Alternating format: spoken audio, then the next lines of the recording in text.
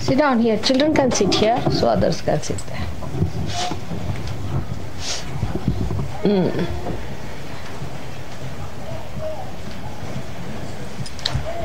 Come forward. You can come here, some of you.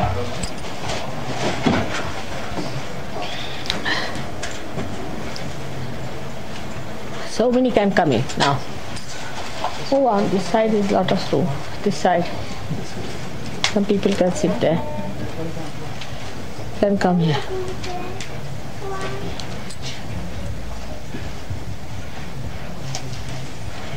On this also some people can sit down. Yes.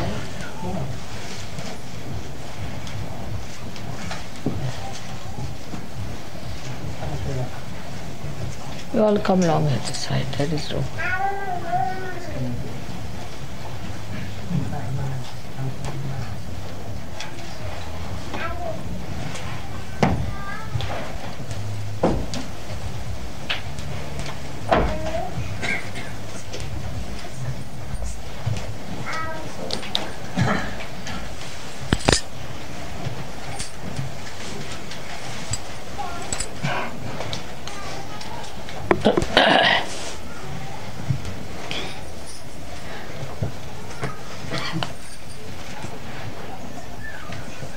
You can come in.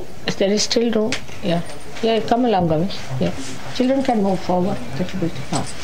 This side. Come along. You children can come this side so more men can sit down. No. Yeah, sit down. Come along.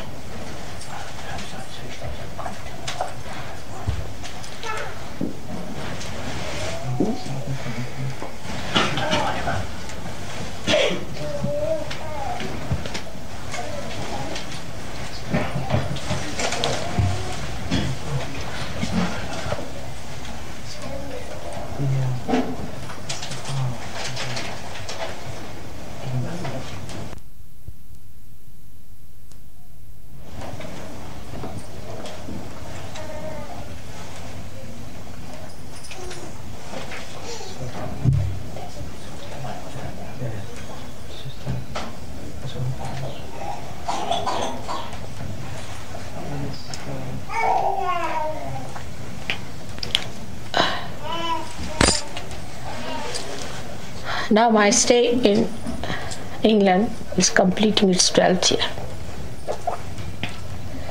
And that is the reason I wanted to talk to you people about Sahaja Yoga, how far it has gone, and where are we lacking.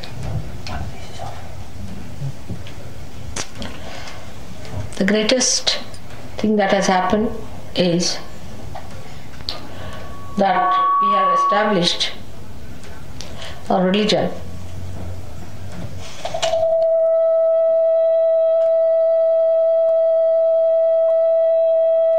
announcement. Nirmala Dharma, as we call it, the Vishwa Nirmala Dharma. And you know the meaning of the word Vishwa means universal, Nirmala means pure, and Dharma means religion. This has been established in America, and we have to register it here in England. Now, it is very important that when we belong to a religion, we have to know what are the commandments of that religion is.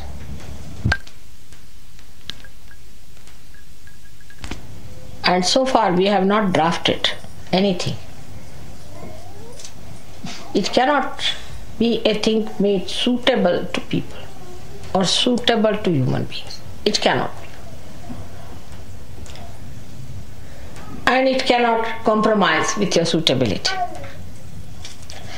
Like in Russia, as I told you the story, I went there and I said I would like to see a church. So they took me down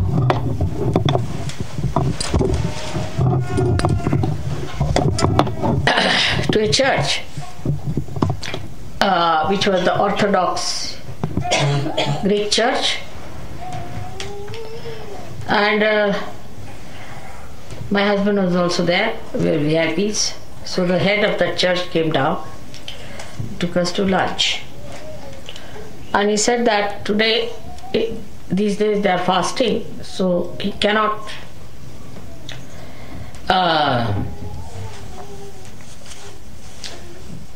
take any meat. I said, all right. We all sat down. But he went on drinking, so much so that he forgot that he had guests or anything. He never even came to see us off. So the officers who were with us started all laughing when we came out. He didn't know where he was, because he was fasting, you know. So when we came out, these officers said that, see, this is religion. So then they told me the story that Tsar had an idea that everybody has got a religion. Well, why not? Russia also should have some religion. So they sent for the Catholic people to come down and tell them about Catholicism. So the Catholic came. That time there was only Catholicism. So they came and they said, all right, Catholicism is very simple. That you can drink, do what you like. Only thing, you cannot marry again. Tsar said this won't work out in Russia. It's difficult. Not for us. Rumal dete je.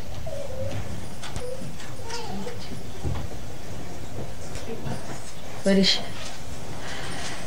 So he says, all right, now let's have another one. So they sent for the Muslim, Islam. So the Muslims came in.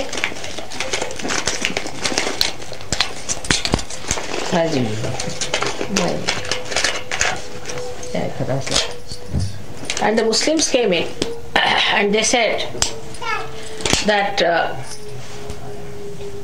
you can marry any number of wives, doesn't matter, but you can't drink. They said this won't suit us. So they had another third religion. That was this supposed to be Orthodox, you see. Orthodox religion, the most liberal one, was this Orthodox Greek religion. And they said, oh, you can drink and you can have as many wives as you like, as long as you give us sufficient money. Only their interest was money. They said, this is all right. Very good religion. We have to give them money. And only thing they have to do is to call us religious, so that we are religious people. Nobody should say they have no religion. That's how the religion came into this country, Russia. And with this kind of a religion, who's going to believe into it? It's correct. After coming to Sahaja Yoga, you can see that all these so-called religious bodies have ruined the name of religion completely. All those people who talked of religion, this, that, and one theory to another theory, one incarnation to another incarnation they used, have ended up into a nonsensical stuff. And everybody is seeing so clearly now that it does not give you any whatsoever idea as to what is God, as to the experience of God. So this religion that was established was to give balance to people, has made them very imbalanced. They are fanatics. Everyone. Protestants, as I told you, are the greatest fanatics because they are very subtle and they are very sophisticated, so nobody can find out their fanatic ideas.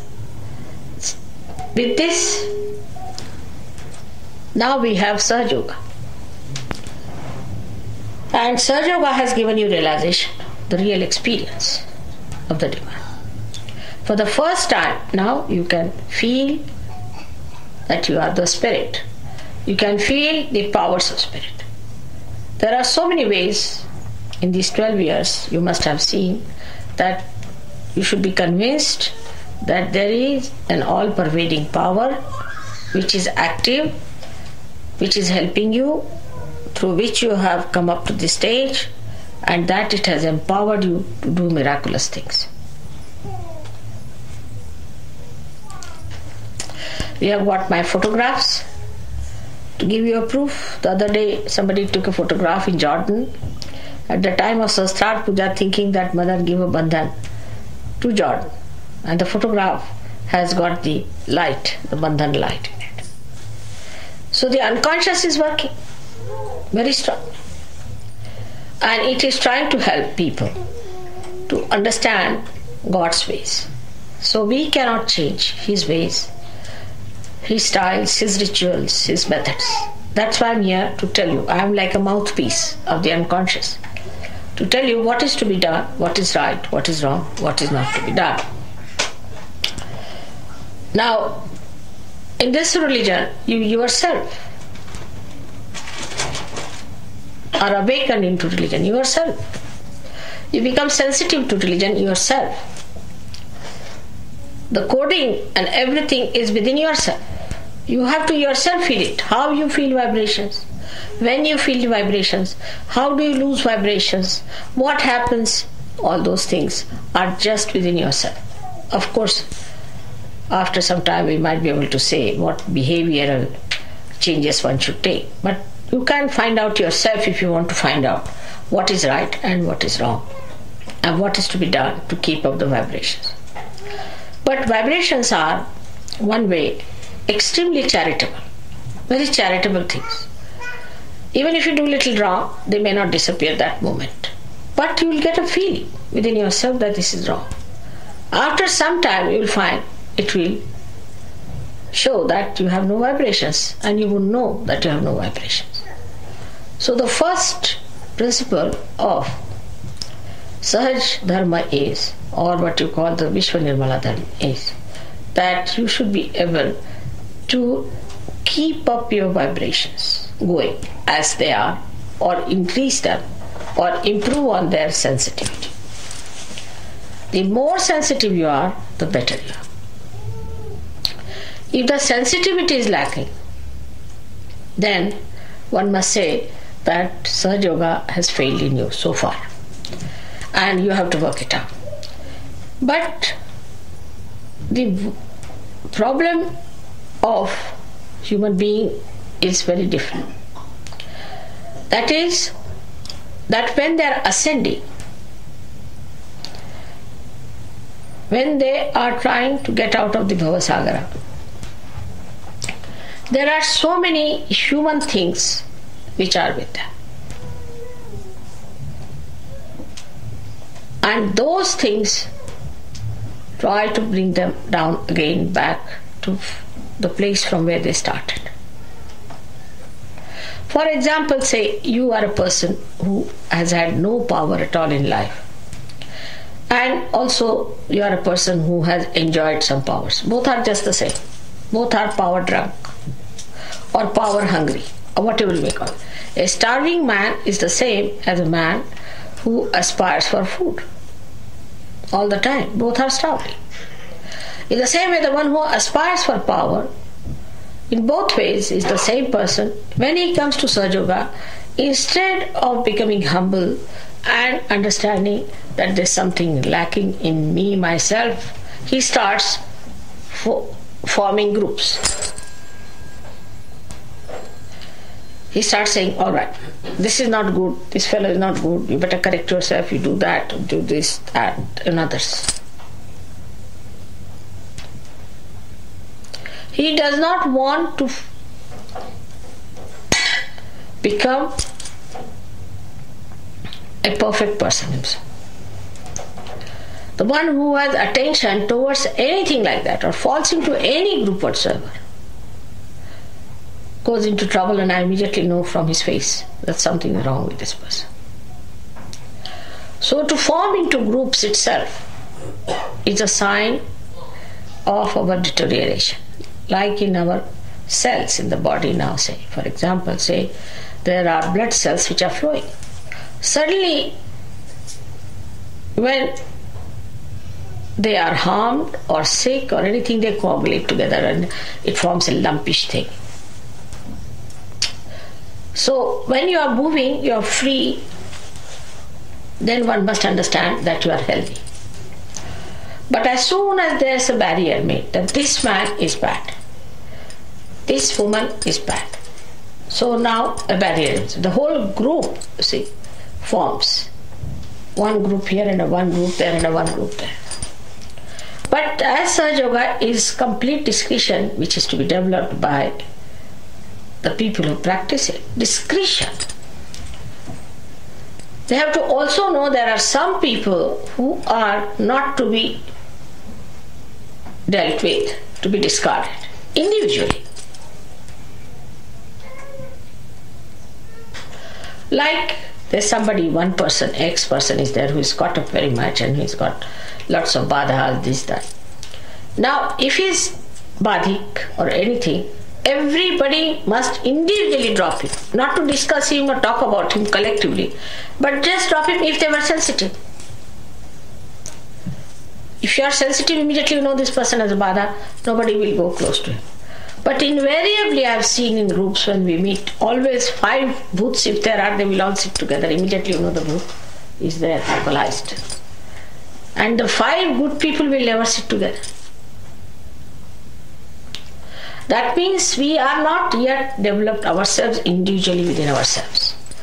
So the first attitude to develop this dharma within us, dharma here means the one that is going to develop in our central nervous system, our own new dimension we have to develop within ourselves. In a deeper way, it is what we call the subtler being that is within us is to be awakened, that it lies in the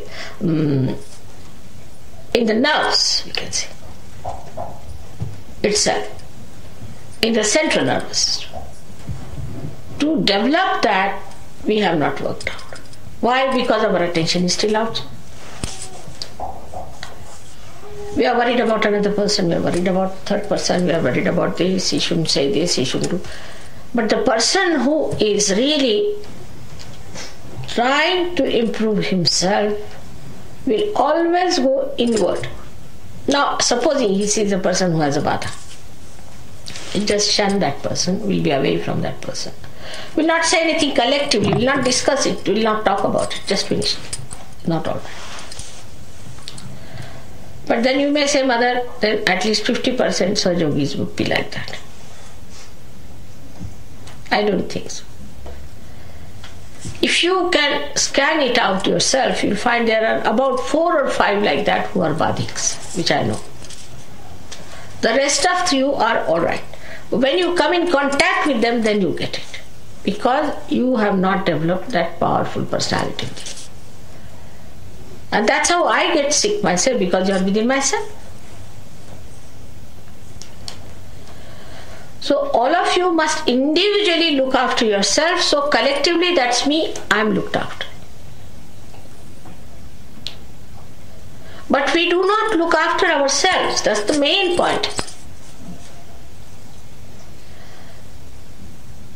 There are so many methods by which we can just become perfect. How much time do we spend in that? Now, in the ashrams, whatever I have heard about England, that is the greatest place where one can become absolutely lost.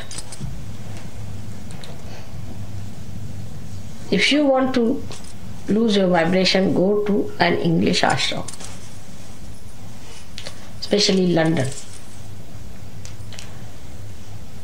The vibrations in the ashram are the worst of all. Can you imagine such a thing? I mean, why it happens? One lazy bone comes in the ashram. He's got a booth in him. He's a lazy person. Normally a person should be active. So what he does not want to get up in the morning. Another one tries to follow him. How are you going to ascend? Let us think about this. This lecture should not be just listened to, it's to be practiced, it's to be understood. You have to be serious about it. How are we going to ascend? Are we going to ascend by reading the book Ascent? or by listening to mother's tapes, which is very interesting. How are we going to improve? By taking the medicine. What is the medicine? Is nothing but meditation itself is the medicine. Now, when do you do meditation? You have to do meditation in the morning time. That's the best time because you are not yet busy. Early in the morning you get up and do it. But you just can't get up. I can't get up. Why not? That day you just don't eat your food the whole day. Next day you'll get up. You have to treat your body in such a way that it becomes your slave.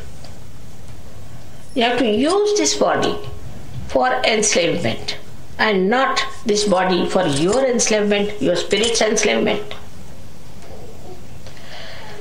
So if you could just understand that the only way to ascend is through meditation and not through all kinds of politics, talking, jabbering, mental feats, nothing of the kind.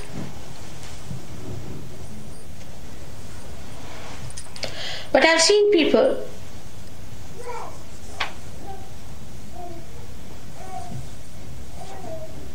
they cannot steadily do it. What we call satatya means consistently. They will do it today and do it tomorrow. But in the ashram it should be a rule.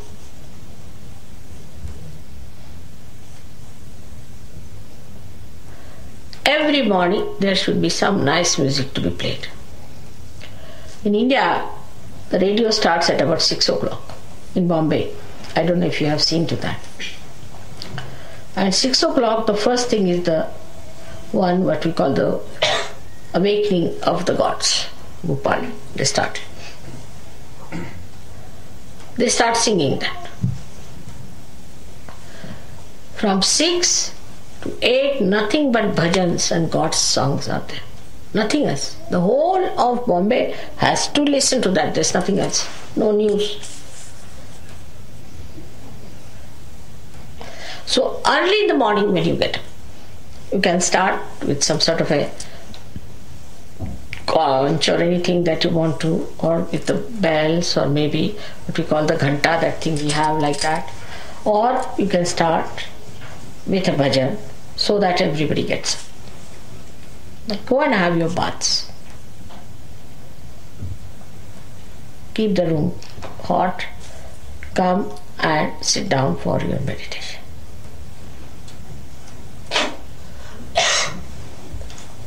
Now those who are householders could be even worse than this, because that's also another my house, my child, my family, this my business. I have to struggle through all this because everybody, I am marrying this person. Now that person is running away, so I have to marry another person. That person is about to run. Then I have to get the third problem of the children, then how to get the children. All the time this problem is there. Everybody is bothering me with this problem. What to do with the wife? Where to keep her? She's so horrid. This, that and everything. Now all these problems can be solved on one point. If you are a strong person, you can solve the problem like that. So instead of wasting your energy in solving these side matters, why not you become something great yourself and get the problem solved by itself? It's logical. But what I have seen about people is this, that they do not understand their own value and worth. Now as I have said, this is Shiva's country, Sadashiva's country, with the Kailasha itself. Where you are born, where you are Yogis, what is your position here? Into what position have you come?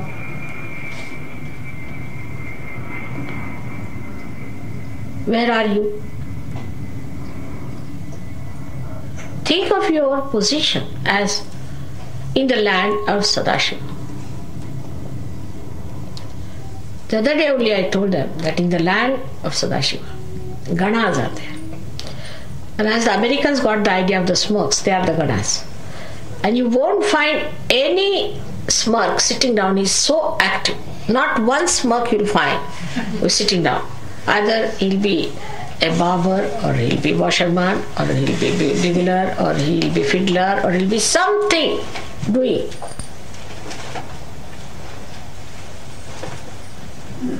So to become that, you have to be active in your body. The activity in the body has to come. But from where to get the energy for the activity? From the spirit. And if you do not meditate, how will you get to that? You just tell me, is there any way out? This is the basic problem, that people do not have regular habits. They do not, they're very hectic people, extremely hectic. In the West, people are extremely hectic. Indians are that way quite regularized because of a very strong parenthood. Parents themselves are sensible and regular. We have to be regular too. There are no regular habits. Somebody will get up at 6 o'clock, somebody will get up at 9 o'clock, somebody will get up at 10 o'clock. And if you have to wake up an English one, they say, use a bar stool.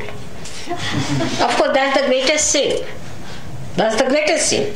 But even if you have to commit the sin, use a bar stool. So sleep is such an important thing for them, and they are always tired. Now why this tiredness comes in, we must understand, is due to heart. Because the heart is weak, that's why you become tired. If you raise the heart, you will be alright. So one by one we'll see that. Why is the heart weak? Because we have done anti-God things. We have done things which we should not have done. So our heart is weak. They are always tired, and they are not ashamed of saying, I am tired. Anybody who listen to the television will be surprised. They will have within 5 minutes at least you must hear 6-7 times coming up. Young people, they'll come and sit on the chair. First I used to think it's a fashion that you must do like this, otherwise you are not impressive. Because the fashions here to impress people are so funny. I don't understand. I thought it was a fashion. But why are you tired? Let's see. Why are you tired? Your heart. Heart is catching. Why is heart catching? In the very subtlest of subtle is that you have done anti-God things. Now, how do you cure that? Now let me have answers. We will put your mother in our heart. Good idea. You have to put me in your heart. Now see how the cosmos of the whole Sahaja Yoga system since long has been built in you. Heart is the most important part. From everything circulates. Alright? This heart is the one when it fails, but you are dead. No more than. The spirit resides in the heart. Alright? Now you are made like this even in your head, that the heart center comes up exactly on the Brahmarandra, where it has to break. So if your heart is weak, you cannot pierce through. So putting me in your heart and raising me to your Sahasrara, that's the best way you can cure your heart. But that's not so. You also put some theological concepts on that. I've seen people. So, Mother, I put you in my heart, I love you very much. This, that, everything. But I see there's not Mother there at all. Just lip service. I'm putting you in my heart. Of course you are there. Where am I? I try to find I can't see myself there. No, I'm not there. So from where do I see you? Through your eyes. If I'm there, I can see through your eyes. I can penetrate up to that. Such eyes are very different. Your eyes have to change through your heart. There's no deception in between. If your heart changes, your eyes will change. You don't have to tell me. I know that. So this I love you. Why? Because I wanted to have a job. Finished. I love you, mother, because I thought my marriage will be solved, problem will be solved. I give you this because I'll get money. I pray for you because I must have a child, or something like that. It's so much below.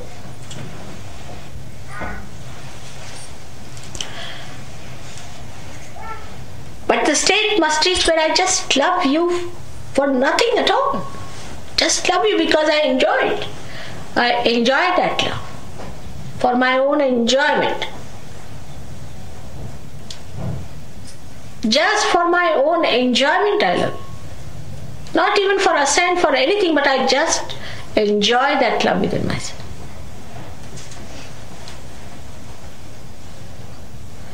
For nothing at all, just for myself, I love you.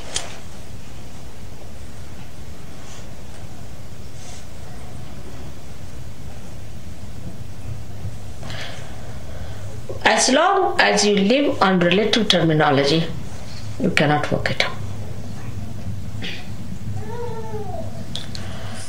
Now, why do I live in the ashram? It's cheap to live there. It's easy, children are looked after, quite nice, you are safe.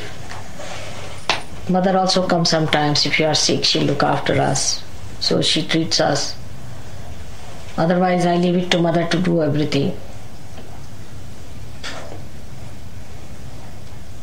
Still you are in duality. You have to just love me because you enjoy it. Otherwise, I'm not asking you to love me, am I? How can you ask anyone, you love me, come along. I put a pistol, come along, love me. Can you do it? You can't. You can demand money, you can demand anything, but can you say, all right, now, ransom, give me your love.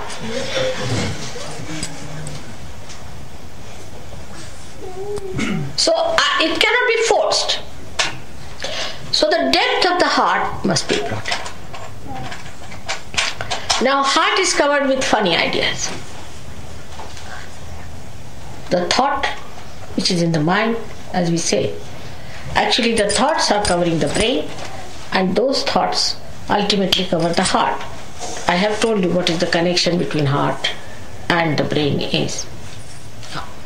So if these thoughts are covering our heart, how can we open out? For example, a thought is there that I love mother because she has to sell my house.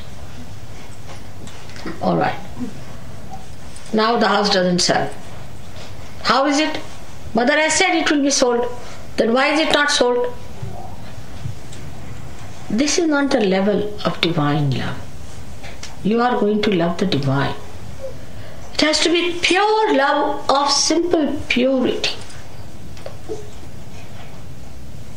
And that depth you all have. That's the special thing you have. All of you have that within you, that heart within you.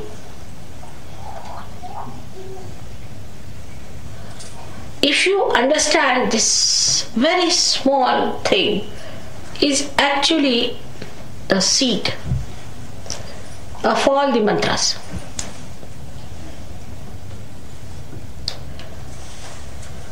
Now when you say that you love me very much, I do not think you do love. But you ask yourself, do I really love mother? Now face. No, I do not. Still there are so many other foolish ideas into my head. Still I am an intellectual. Still I am seeing mother from an intellectual point or from an emotional side.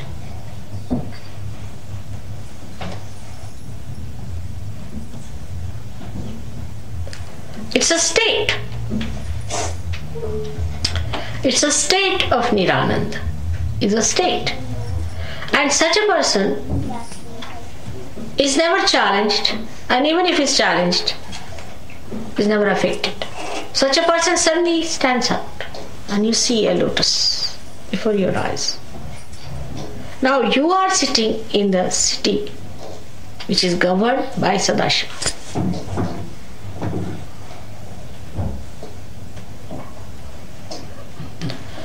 Here you are born. You are all the great spirits who are born. Now you are the ones who have to give fragrance to the whole world.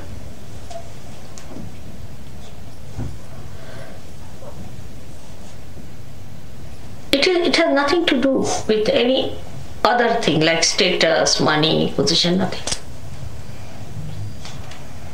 What was the status of Christ? He was a carpenter's son. How much did he earn? Nothing. Did he go to a university? Never. Did he study any Greek mythology or something like that? Never. Did he bother his head about libraries? Never. But he was Christ. In the same way, it does not matter to what level you go, to what extent you go in your material side. It is your spiritual side which is important. And for that it is important you must face it. That's only possible in meditation.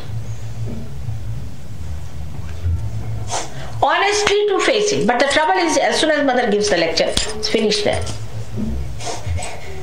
Nobody thinks, what has happened? Why are you crying? Tina? Mommy? You want to go to mommy? Alright. Where is mommy?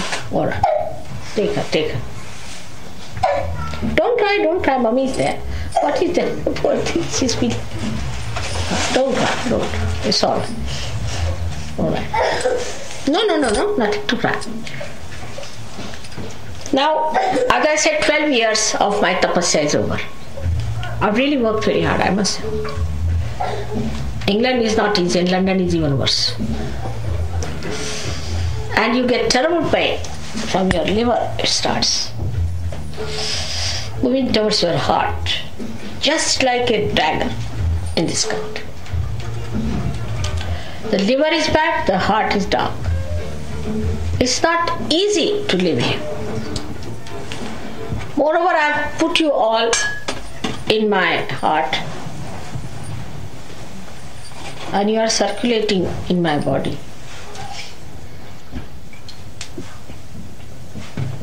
You have to be kind to me. The level has to be much better. But as soon as somebody achieves some level, people start criticizing them, saying things against that person, forming groups, forming things.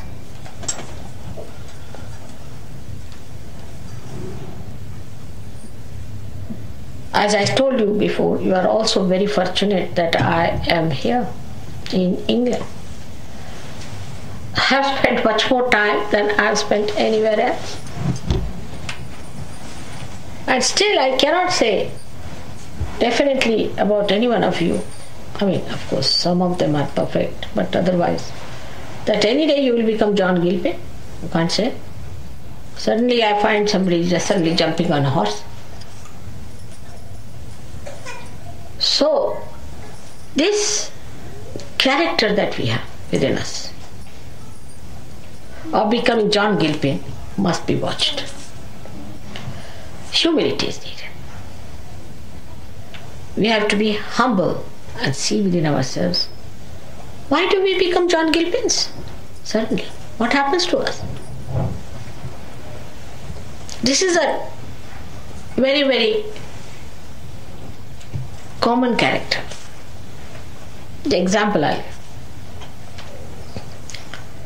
went to a hotel with my husband, stayed overnight. We were in England, and next morning, I think there was a wedding or something, whatever it was.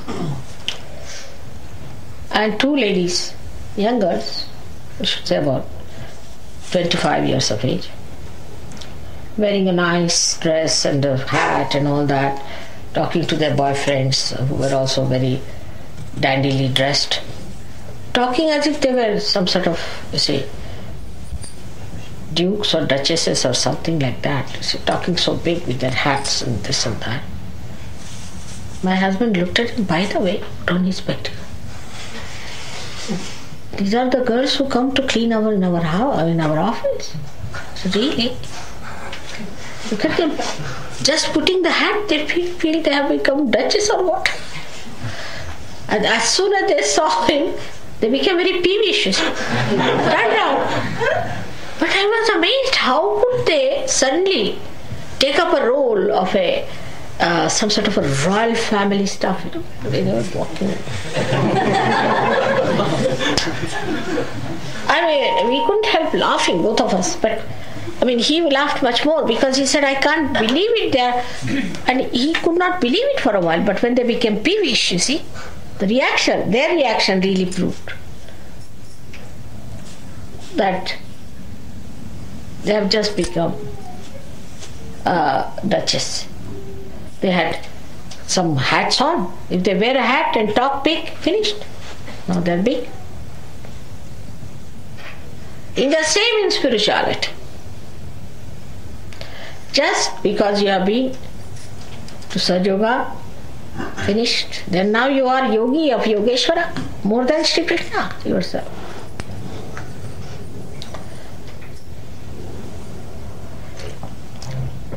So one thing is this John Gilpin business, which is stupid, which makes a mockery out of ourselves. There are stories and stories I can tell you of this mockery. How ego makes you a stupid fool. So this is the biggest hurdle I think we have here, is the ego. But then you tell somebody, then said, it was my ego it did it. As if the ego hangs somewhere like a monkey. And the monkey came and did the job and again went back on hanging around. Otherwise it's my bhoot which did it. But when do you do something? Why should we deceive ourselves? This is a very serious type of deception of ourselves. Why? We are Yogis, we are born in the Sadashiva's land. Why not we be that beautiful being which is truthful, which is real, which is within us, which is the spirit? So the greatest hurdle is of our ego, which can be shown in many ways.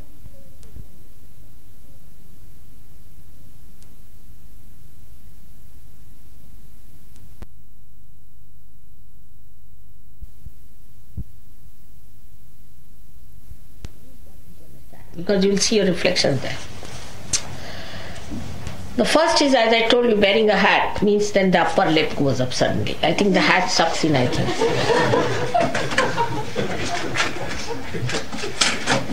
Then they start saying sentences which are funny. I told you about, we had in our family a person who had epilepsy. And he was mentally off fellow.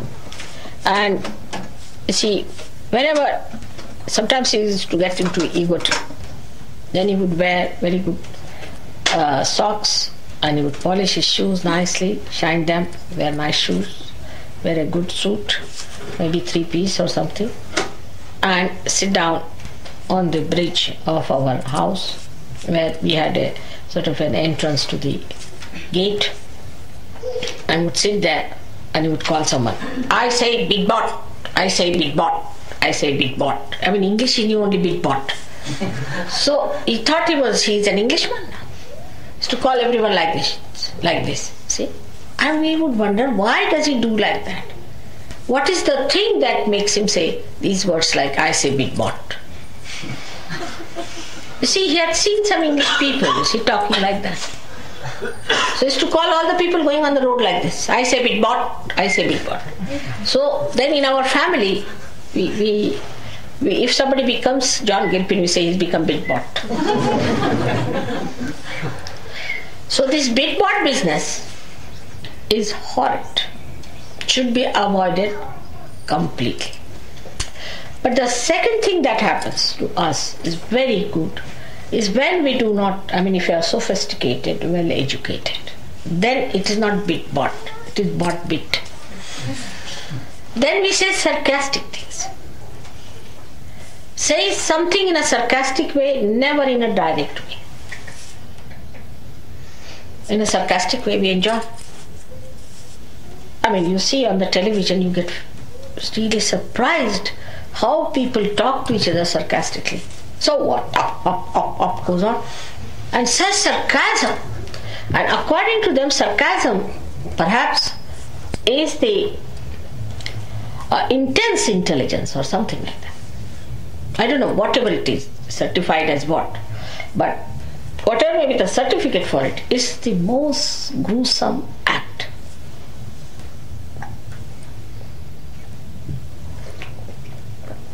These days we do not kill people, do we? If we kill, we'll be handcuffed. We do not beat children. We do not beat anyone because we'll be handcuffed. But to say a sarcastic thing is in modern times the most gruesome act which is not punishable under law. But not under the law of Vishwa Nirmala Dharma.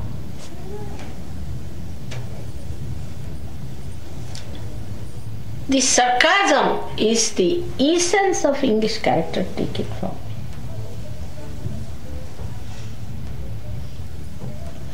Never say the thing straightforward. And that's a sign of intelligence. They've been to a big training of it.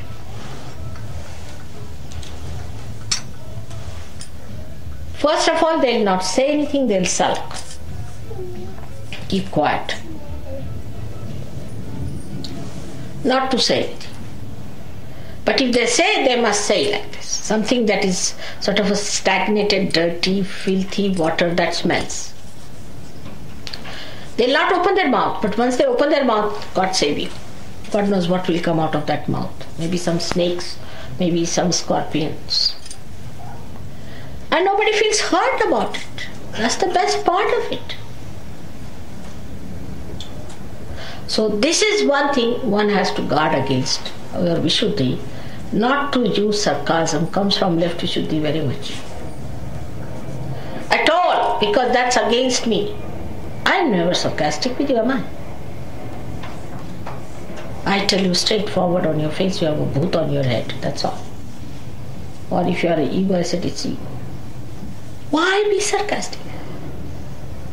So we have to learn how to be straightforward and sweet.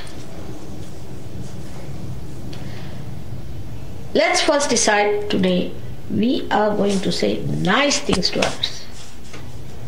But no. Nice things will be like this. If somebody, supposing, is a person who, say, is a dwarf.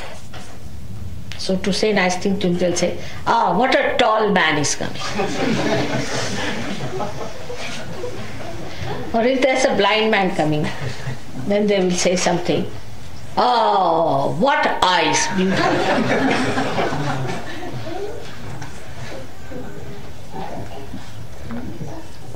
So they start from physical to mental level to anything.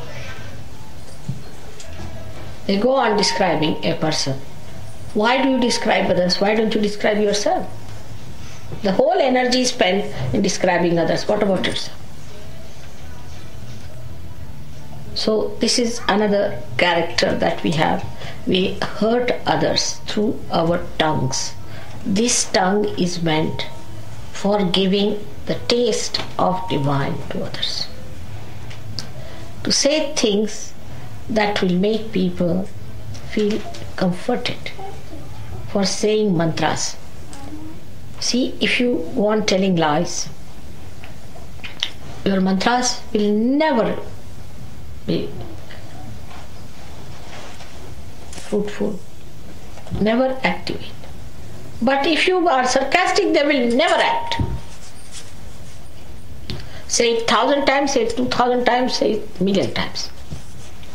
To make your mantras effective, you should stop talking in that manner. If you have to talk something that will be pleasing to another person. Now somebody might say, then if you say pleasing, it may not be the truth. Alright, then don't say it. Not necessary to say. Just keep quiet. But you decide now to turn your head upside down, which is all the time upside down already, so you put it right now and say that within yourself, that now no more of harshness from my tongue will flow, because it will never give you the power of mantras. Mantra powers are lost. If you have to say something, say pleasing. Always. Moreover, if you have to correct someone, if you are in a position, if you are the leader, if you have to say, also say it in such a way that you neutralize it. But no sarcasm at all. This is one of the very big snags we have on our Vishuddhi.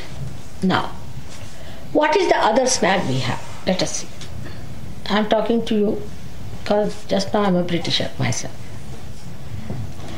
The another snag I find is saving pounds, saving labor, saving everything else but your spirit. Like I'll tell you, if you want to find out an Englishman, that's what Indian surgeons tell me. Very easy to find out an Englishman. You ask somebody to close the window, everybody will try to do it except for the Englishman will be sitting down. Will never get it. Saving labor. And if you tell any word to an Englishman, then he stare at you like this. Like this.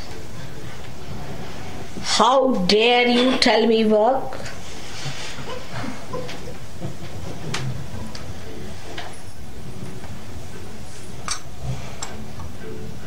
As it is, I must tell you about Australians. I used to think they are very healthy people. They are hardworking, no doubt. They are very hardworking. They come.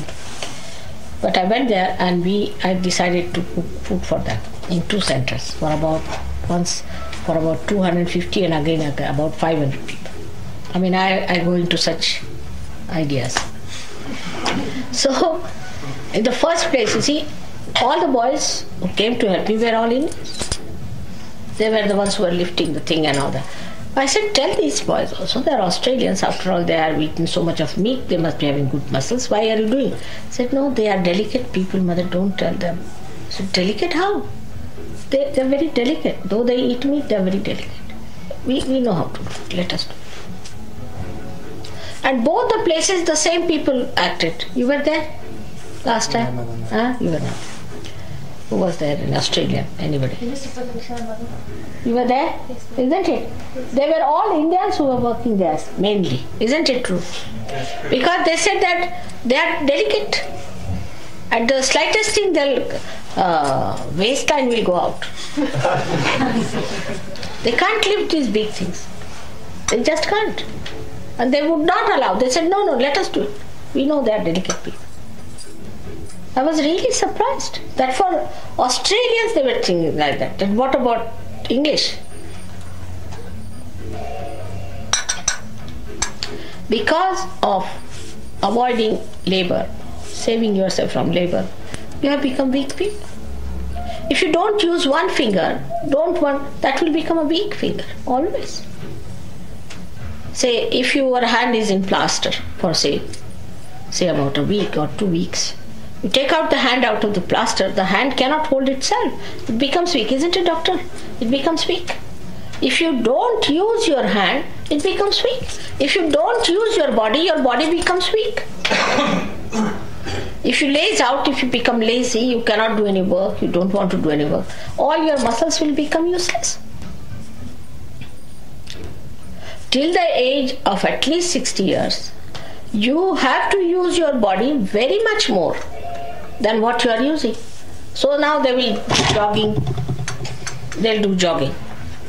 After jogging, it's an out of proportion thing that they do. They are so exhausted. But do your exercises or whatever it is in normal way, but actually do your work. They cannot.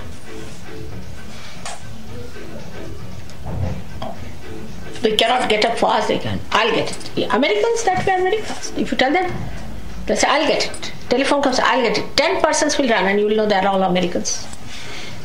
That's why they have improved. They are so industrious. Very industrious people. Japanese are extremely industrious. See, they had a problem because the cars could not move out in the streets, were all full with the cars. So they wanted to build these flyovers, and within 1 year, they built the flyovers all over Tokyo, which is a very large city. These small little things, they walk like these little things with little legs.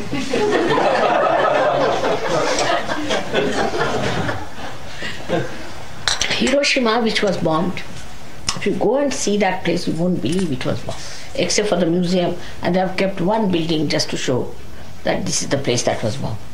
Otherwise, you won't believe that that was Hiroshima. Same with Nagasaki. I have seen it myself. I can't imagine how these people have worked it out. So industrious.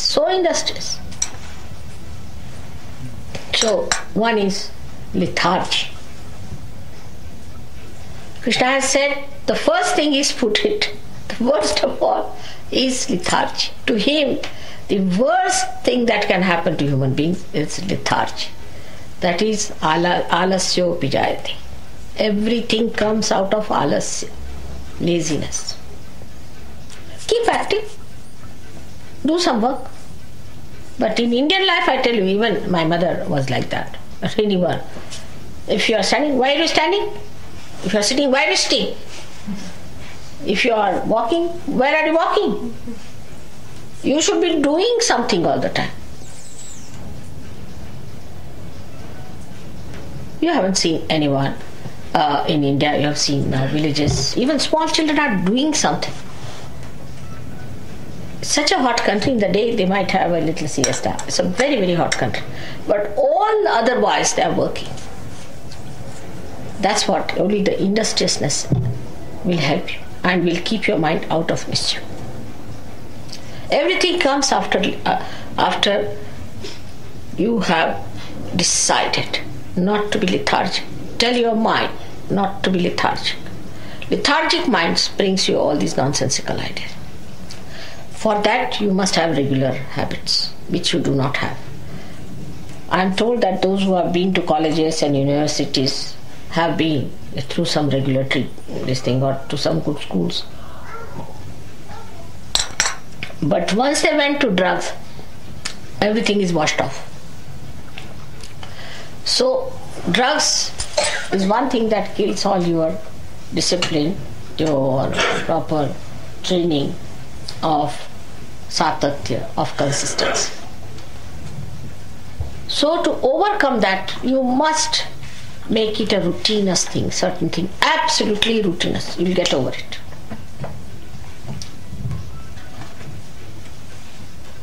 It should be, because routine also helps you in one way, that you do not waste much energy. Say for example, I know I have to give 5 strokes to my hair just to make it alright. So I give 5 strokes, finished. 1, 2, 3, 4, 5. Done. But supposing I say no, sometimes 5, sometimes 8, sometimes 7. then I waste my time in brushing my hair. So 5 strokes for the hair is alright. One wash up to 3 times just to wash it off. If you can fix up things like that, you'll be surprised, you'll be saving a lot of time. So this is another thing we do not have, is a definite number of things we have to do. I'll tell you the story of Gandhiji, which you will be surprised. Such a great man like him. To go to his bathroom, so-called hut of his bathroom was there. In between his hut and that hut was there where he had put 7 stones. I don't know why he had put them 7. 7 stones, one after another. While going there, he used to count them 7. Coming back, he used to count them 7. All right. And somebody once put one more there because thinking they are too far away from each other, whatever it is. Immediately said, why the 8th one? Remove it. Again put 7. I mean, you would say such a great man to waste energy on counting his stones was that he was saving his time. 1, 2, 3, 4, 5, 6, 7, I'm there. Then I do next thing. Then, so, as far as this material world is concerned, you have to be like a machine. As far as the spiritual life is concerned, you have to be like an ocean. Or like the energy. The machine has to be fixed. And the energy then flows better. You see the two things. The ocean of energy is at work. And the machine is perfect because it has consistent things. Supposing now the machine is made with 2 wires here. Supposing you suddenly take out one. It won't work. All these are fixed things, as you understand machine very well. And all these fixed things can give you a lot of saving of time. While we try to save time, I have no time. Why? Because I was standing before a mirror for about 1 hour. Meditation, we have no time. Standing before a mirror for 1 hour. What were you doing before the mirror? Trying to comb my hair for 1 hour. So where you spend so much time could be saved. So save time. For that you must know your priorities and you must know your importance, that saving time means saving time for our ascent. But in our daily life we do that. Supposing there's a man who has to manage some aeroplanes. What does he do? He takes up his time in dressing up. Sometimes he's late, he just gets up, hurries up, somehow or other gets into his cab or car, whatever it is, takes the fastest run and jumps to the aeroplane because he has to carry the aeroplane. That's his job. So his priority is not how many times he stands before the mirror, combs his hair, but the priority is he must get to the aeroplane. That's what should be with us also. That how much time do we take to do all these nonsensical things and how much time for the right things.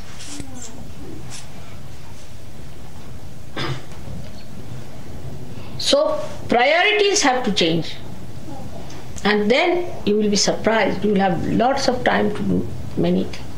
What is your priority? That is to decide. And in your wisdom, you must know your priority is your ascent, because this chance you are never going to get. This is a special chance, specially for you. Specially you are going to get it, and you have every possibility of going very high in case you put your priorities. So what is your priority? Firstly, saving time, not saving money. I've seen people, I shouldn't say it, but have been horrible experiences I've had about people, how they waste their money. We have been going to India many a times, and every time people come, they come just like traders. And once it happened like this, with this extent it went, that in Delhi, I had reserved a lot of area for my chandeliers to come with the Air India. I had paid for it, and I told them come with the Sahaja Yogis because they can carry in the hand. I don't want it to be thrown away by your people if I send it. They said, all right, we'll put them with the Sahaja Yogis. But I didn't tell them chandeliers or anything, but my things.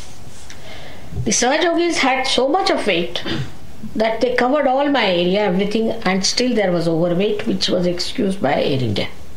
And all my chandeliers were left there high and dry on the airport. Nobody even to pick them up. And they came here with all these loaded things. I don't know where it has disappeared, all the things that they brought from there. This is one of the things. But there's many a times has happened things like that. So where do you save your money?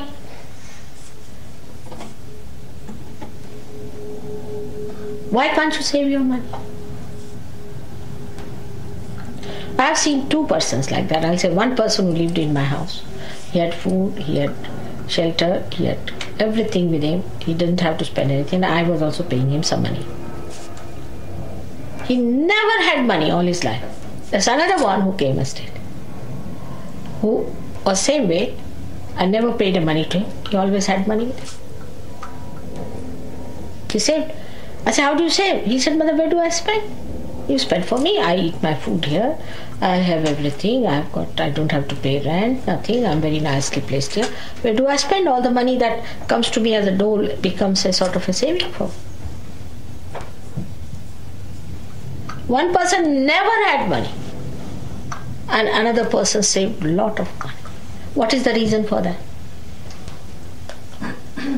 Again, the priorities. So these bad habits that you have had before, for which you are spending money and all that, must be saved. Now, all right, when we travel, of course, we must pay for your traveling and staying and food and all that. That's a different one. But you must know we are going to have very big problems of our own projects we are going to have. I mean, we'll need money for that. I'm not going to ask you people, but I know money will come to me. But first of all, don't even have money at all, because there's no accounting, there's no proper understanding as to how much you have, how much to spend, where to spend, what to do. And the money is just spent away like that. You must make a compartment of that money also, because as a mother I must tell you everything. See now, you give me money, supposing for something. I make a compartment. You gave me money in puja, I made a compartment. This is puja money. Alright. Now this, I have decided on my own, I did not do, but I decided that I'll buy silver out of it for you. Well, silver is there, and all this silver that I gave you, and also more I have to give you, because you can't have puja with a plastic. All right, I have to give you that silver so that puja money can be used. So I have a compartment, I've written it down. Each and every pie I've written it down. I made a compartment, this one for this one, for this one, for this one.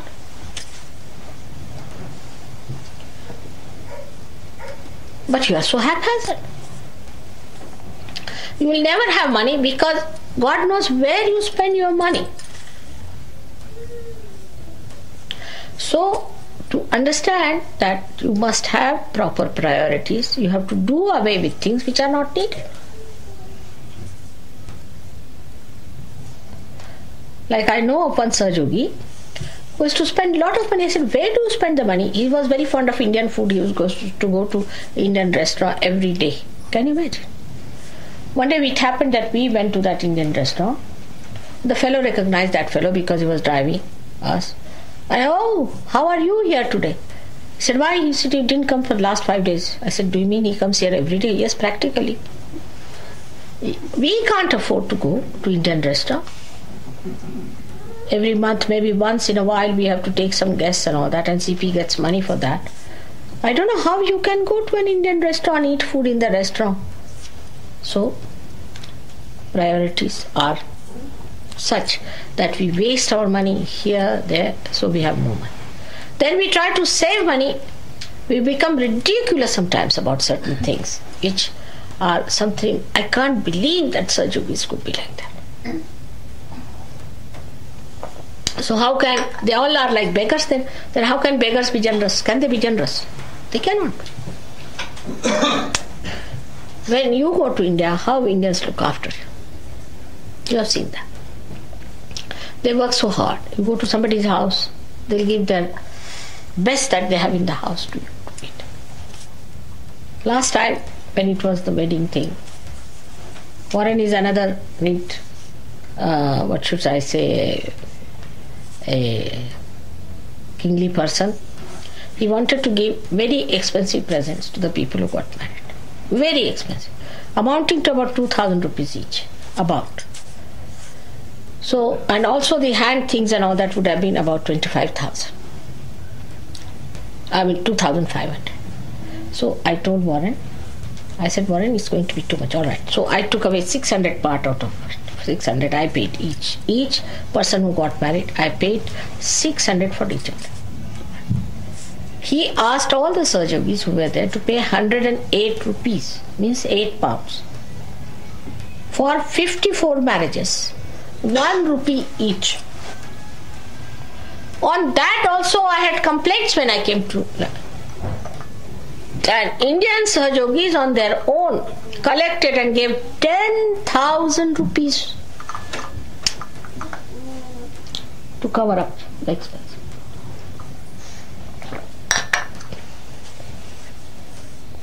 What is 108? And then they grudged.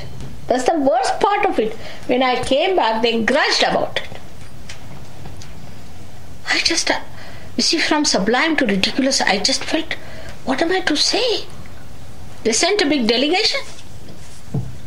Or that we were lynched and this and that. So what, are you going to give one p to them or what? And if you are going for a wedding, won't you give some present to them? Why? Because you have to buy things for somebody who is the relations of relations of relations of relations. What is the need to oblige such a distant personality? What is your relationship? Your relationship is with Sahajogis. They are your brothers and sisters, really they are your own, whom you should give a present at least on their wedding day, if not otherwise. I don't know otherwise if Sahajogis give to anyone. But my uncles, mothers, brothers, somebody, he has asked me to buy this for him, so I'm taking.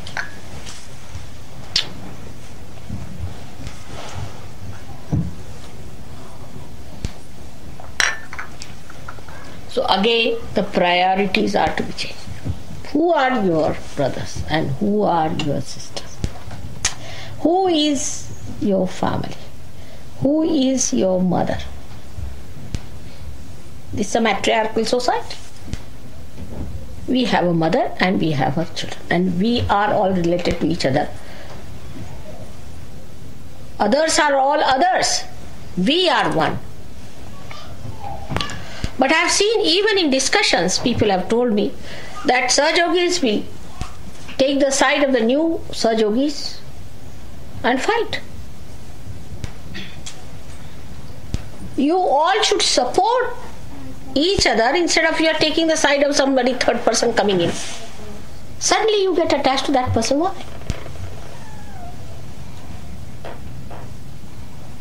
So this is one of the special characteristics which we have got, we should try to understand. If you cannot go, don't go. But if you go, then you have to behave yourself.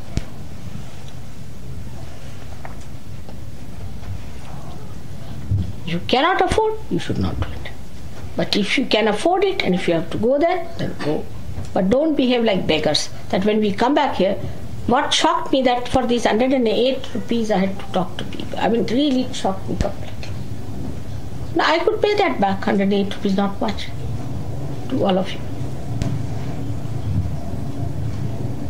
But it was so, and the discussion was about this. Alright. So one should not discuss this. For your information, you know, your mother has spent a lot of money. But I've never said that. No one knows how much I've spent. Even if you ask Gavin, he won't be able to say. Nobody. They know a little bit here and a little bit there, and Warren knows a little bit there and somebody knows here. But not to be said, when you spend something, you are not to tell. No. It has to be done quietly, sweetly. beautifully. But here it's a little thing like that, and to talk like that, I mean, I was really, you are saints, you are saints, you are great people, you are evolved people, you are religious leaders of tomorrow. What are you saying? What are you talking? Just think of that. What is your position in life? So saving labor, saving money, and last of all, that we try to save everything for ourselves. Selfishness. Tremendous selfishness. And we don't see it sometimes. So please try to understand that all this material selfishness must end up into spiritual selfishness. If you are really selfish, then know the self, which is the source of everything. If you are really sensibly selfish, are you? Then know that self, which gives you everything. And now you have opened the way. You have come inside. Now you are there. You are sitting here. What more do you want? I don't understand. So there are some good people. I'm not saying there are not. There are many good people. But those who are not bring forth all these things, and they generate a situation. In such a thing, supposing in a discussion somebody starts, you should just say, shut up. We are saints. We are not to talk these things. Say, if you meet some saints together, they are sitting down, will they discuss these things? Will they discuss these things? Will they talk about these things? Think of it. You are saints. First of all, know that you are saints. Now, you are all saints. Now, what should you discuss? How we'll spread Sahaja, how to talk about God, how to work it out, how to release our energies for God's work. This should be our main concern, isn't it? Went to see Gagangad Maharaj. First of all, so he said, I want to talk to you only. I said, he doesn't want to talk to Sahaja. So he asked me, so you came on the earth, all right, but do you find us all right? Are we capable enough to receive you? I mean, see the questions he asked me. And then he says that, what should we do on this earth to make you comfortable? What is needed to be done? Because all the way you have taken your incarnation. He talked to me like this. I was amazed. Then he told his disciples, now this is the goddess sitting before you. What are you doing? Do her puja. You do my puja. What's the use of doing my puja? Do her puja. Every bit of it. I was amazed at his reaction. That's what we have to understand. That we are today. What's it? Huh? No, I didn't want the lamp to start smoking if the oil burns out. They're all burning all right. Can someone burn some oil? No, it's burning all right. It will go on burning. It's probably running out. Huh? It's running Might out. run out soon. Run out. But still they are burning. Do you know how long it has been burning without oil?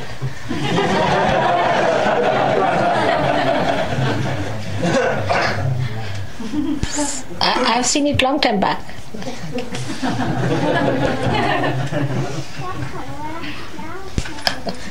So, now we come to a point where we understand ourselves from the ridiculous to the sublime point. That we should not oscillate anymore. Let us fix our sublime thoughts one after another. How we climb a mountain, fix one, then another sublime thought. Let some sublime thought come into your mind. Oh, that's such a beautiful thought. All right, fix that. Climb up. Then another sublime thought. You are the source of that. Now another sublime thought. Ah, that's great. Hold on to that. Like that you climb. Through sublimity, sublime. Not degrading thoughts, but immediately if there is some degrading, argument or suggestion or some sort of a big argument will start. Everybody sitting there. It's even worse than what I find about these BBC people now discussing on the table. Sometimes can be very bad. So one has to understand that our priorities are going to be very different from all others. For them, ridiculous is important. For us, sublime is important. If anybody suggests anything like that, you should say, no, that's not sublime. No, we can't have it. We can't talk of it. Just stop it. Let us see ourselves fully competing in achieving sublime within us. You have assets, as I told you, that you are born in this country of Sahaja. You are the heart of the universe, that you are special people to be born here. You had people like William Blake before you. See the vibrations. Did he care for it? Did he talk of anything ridiculous? Did he talk of anything nonsensical? Did he grudge about money? Did he say anything about it?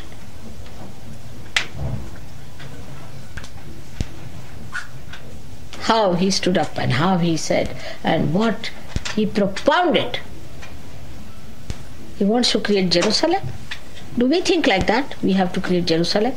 Then how do we think all these ridiculous things, talking, gossiping and saying things and not working out through meditation our ascent? I do not know how many more Yogis we are going to get. Because maybe that after this might get only donkeys. Maybe, I can't say. Let us hope we get better people. Let us hope. Whatever you are going to determine the image of the people who are going to come.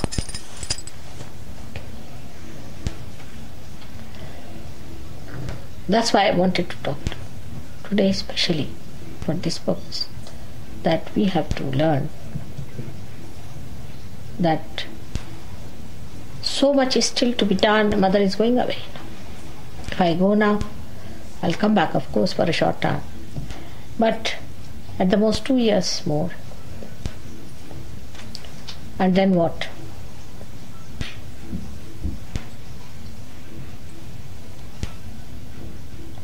We have to work hard to come up. These 2 years we have to all work very hard, especially in the ashrams. I've told you about chastity, that's the first part of it. And there should be absolutely brothers and sisters relationship among yourselves. Like a brother and sister never go and try to please each other, do they? I mean, this thing called flirt, what you call flirting, that do they do?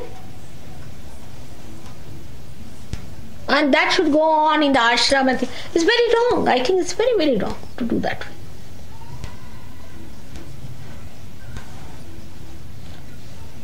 This is an ashram of sages. Sages who have taken their birth after ages. So sages must be worshipped like sages. You cannot dress up like a punk and become a sage. You cannot be like other people. A sage has a face, has an expression, has eyes. His whole gait is different from others. He has confidence as well as compassion. We have to see those images in him. Now so far it's all right that we came to Sahaja for our gain. We are here now for the gain of others. We have gained whatever is possible. We don't want to gain anymore. Now let us give this to others. For that we have to have an image. We have to dress up in that way. For example, I was the other day telling I don't think it may be too much for you people to believe that, but it's a fact that it's the brain that is upset here. Heart is, of course, is frozen, but brain is responsible. And I told them that every Saturday you must rub your head with so much of oil. Nicely. Every Saturday. Sunday wash it off. But on the whole, the system that existed before this, about 20 years back, all the Englishmen used to have very nice combed hair. I mean, they never had fluffy hair or anything. But I think since this hairdressing started, people took to this kind of a thing. And it's very disheveled and funny. For a saint, he should be properly dressed. There should be neatness about it. Untidiness is not a sign of a saint. You come and see my house, it's very big. I cannot live with untidiness.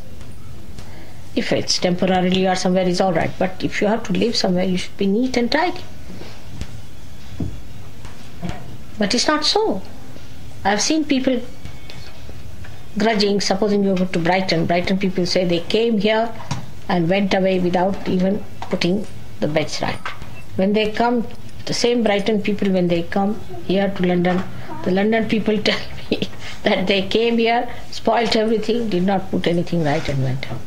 So the attitude of spoiling others' things and not your own is wrong.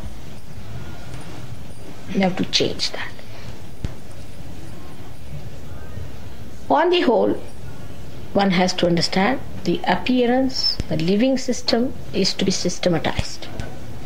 Is to be systematized. So that you do not waste your energy in establishing that system which is not so important.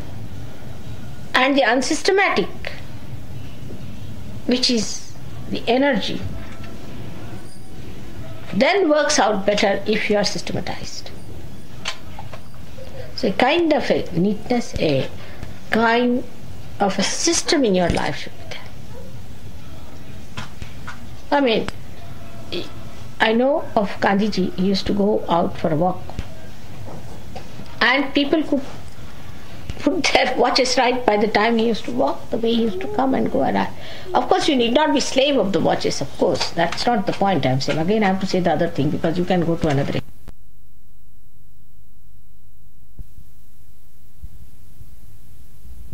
Is that as in the whole, the Western mind is very self-opinionated. It's very self-opinionated. They don't want to learn anything from anyone. They think they are the best. Like, they will go to somebody's house, oh, I don't like it. This is not good. Or even an artist, say, a person who is well educated in art, and they have not seen the other world. So them, anything is a big sort of a funny thing. As I told you the other day, when I went to Brighton, these people I talked to Brighton, that in Brighton you have got such a beautiful piece of art where Rajput art and Mughal art is combined together in that royal pavilion outside. Inside they say I have not seen inside. But the description of that when I saw in the tourist book was that it is bizarre, it's absurd. Any one of them can make even one arch like that, then I can understand. But you see, criticize. Why? Because you can't do it yourself.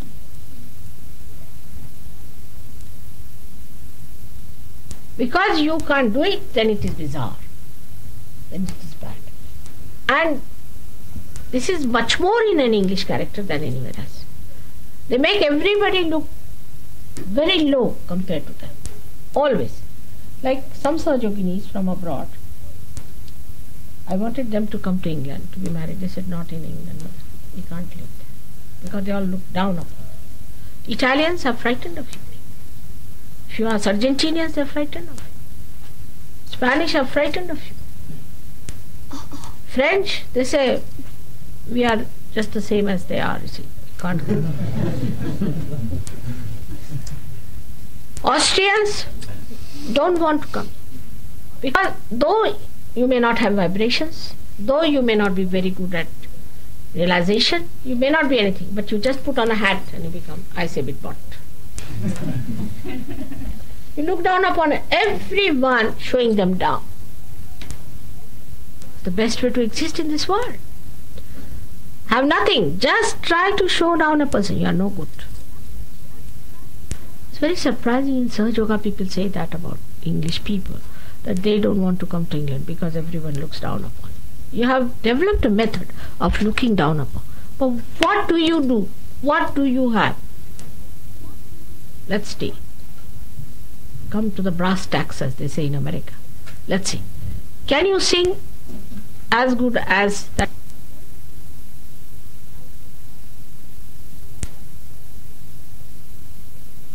As that fellow who played the other day? Can you do it? Any one of you in your generations. Can you build Taj Mahal? Leave alone Ajanta. Can you make these rugs? Which Persians can make?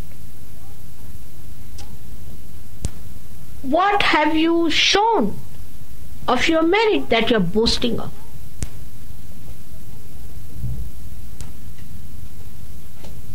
You cannot make the embroidery. The women here cannot. You cannot cook like us, can you? You cannot even make embroidery like the Spanish. You cannot make furniture like the Italians, can you? What can you do? What is the art you have produced? Constable? Turner? Alright, I respect them as artists. Are they the topmost? Are they? Derek, you tell me. I don't think they are. You don't think so? Alright. Nice, you have given me the. So now what have we achieved so much that we think no end of ourselves? Put a question to yourself, first of all. That we look down upon everyone like that. And think everybody is a stupid fool and you are the only cleverest person. And even in Sahaja Yoga, you do the same thing sometimes.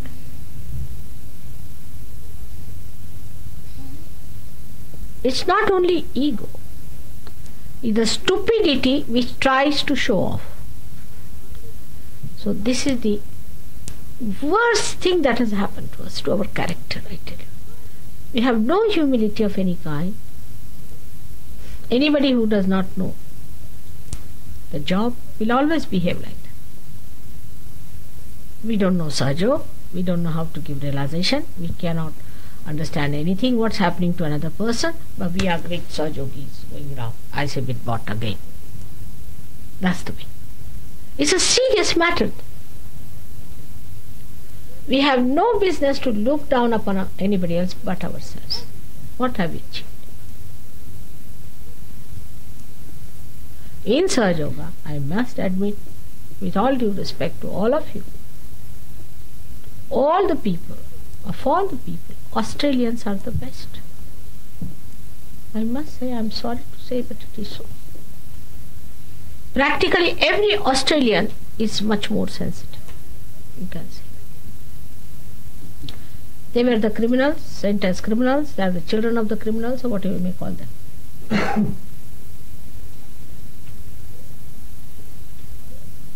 Then the second are Austrians. French are the last. Agreed? But there's a competition between English and French. Who is the last?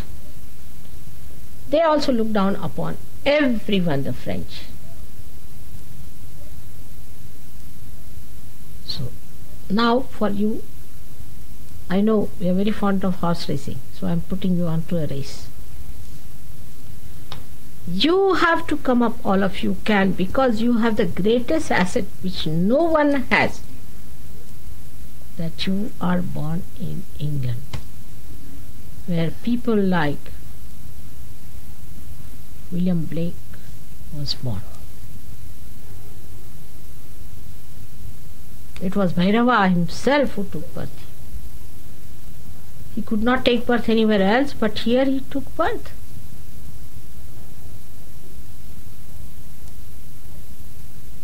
Who described this house, who described my house, who has said everything about Sahaja Yoga. And he said that men of God will become prophets and they will have powers to make other prophets. Have we become prophets now? The powers are not there. You can prophesize. Powers are not there because you are lost in all these frivolous, stupid, nonsensical things. Mantras are not working. Your prophetic powers are not there. Your Kundalini powers are not there. Powers are not working. Weak instrument. Make it all right. Systematize it. You have the greatest advantage. I tell you, you have the greatest advantage. And that's why I called this meeting now. I've been to this ashram so many times. I have never been to any such ashram. I've lived here the most of my time. Nowhere in the world I've lived like this. Australia, I've been there only thrice, I think.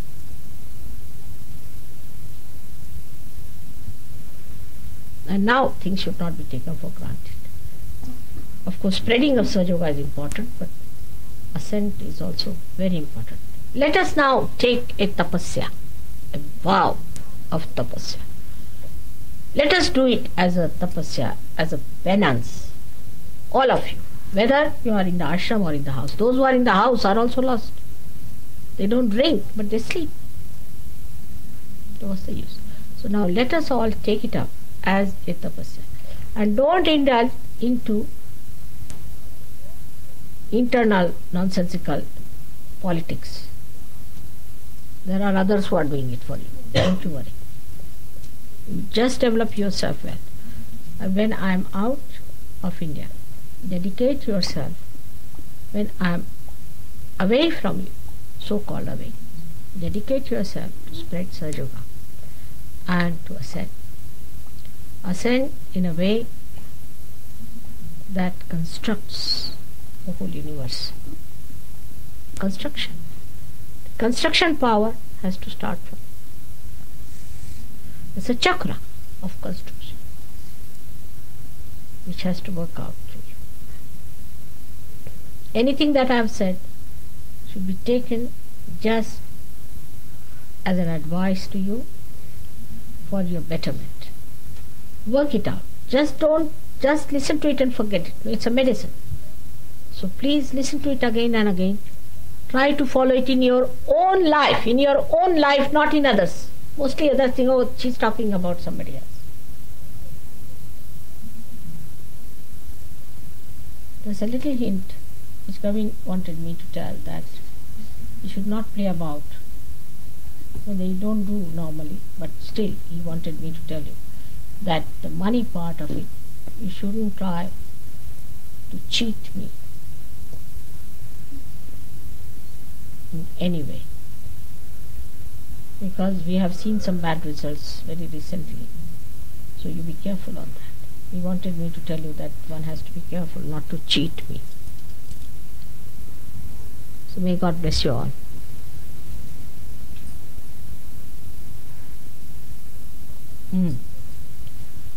So what's the problem of Cambridge? Where is Jim? What's the problem?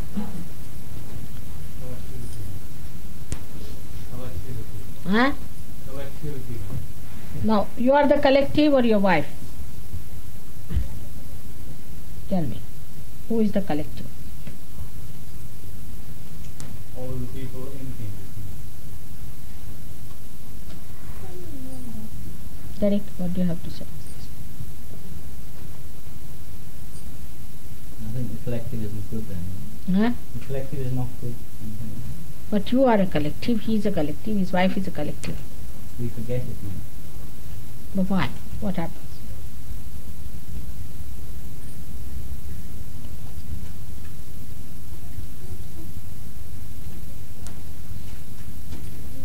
It plays both ways.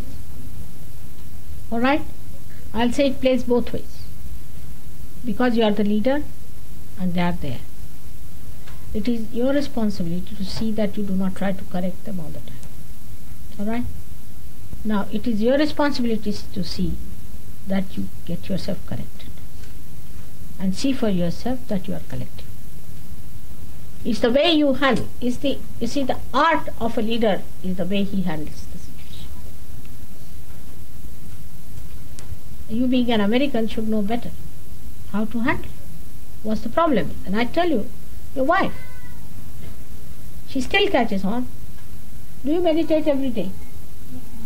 Do you? Sure. It's there, still catching.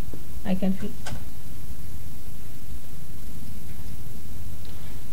Let her shift from there, Cambridge, to some other place to get herself corrected. Isn't she catching? Very badly. You see, you have a problem that you feel that you must take charge. All the wives of the leaders are not like that, but some of them are like that, like Madam Chiang Kai-shek style, you can say, or Mrs. Bandar Naiki, or Mrs. Kennedy, or we had another one, this, what's her name? Indonesian one, horrible. You see, they want to assert themselves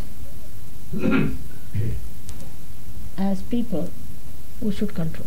Is it true, Derek?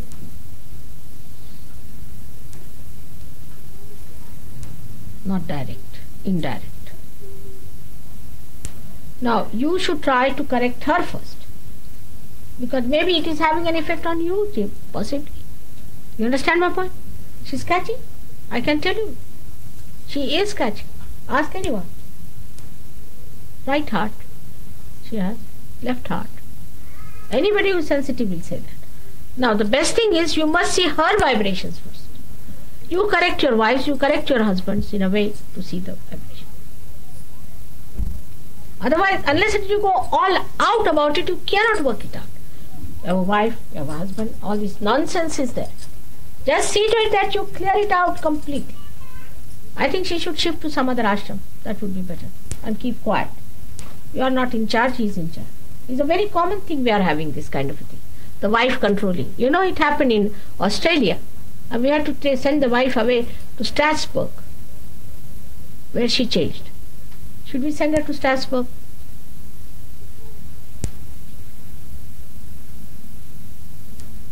Do you know how to cook or not as an American? Then it's alright, you better send her somewhere. You must get alright, because you influence him and the whole thing goes out. Now Derek, what's your problem? You try to find faults with him, do you? No, he tries to find faults with you. What's the problem? What is the problem? You have to tell me. No, I think in Cambridge we're caught between two ways of understanding what you say. Alright. What is it? I mean, I say such a straightforward thing. I'm not such an intelligent woman to say double-edged things. Now, what is it? In what point? Let me see.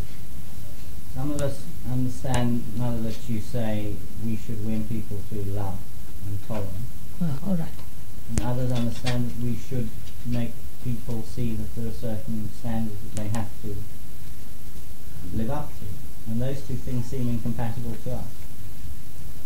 Now this is, I mean, it can be understood very well. See, first, supposing I give you a car.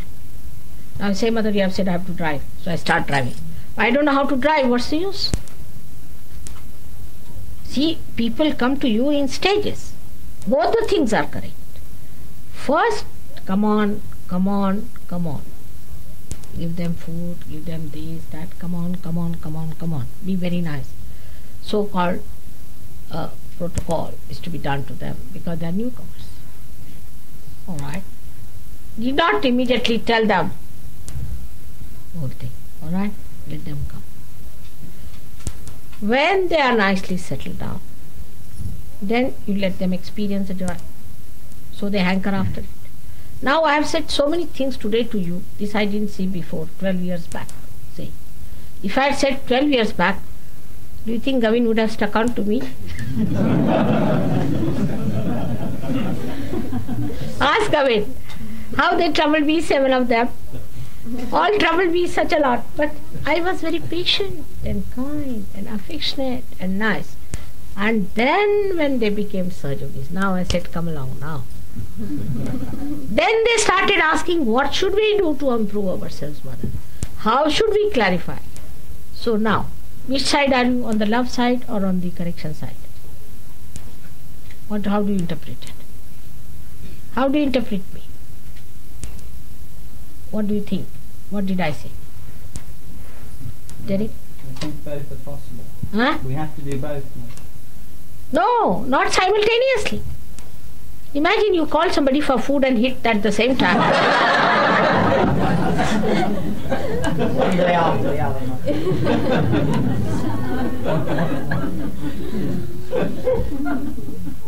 First with love. Let them come in. See? And then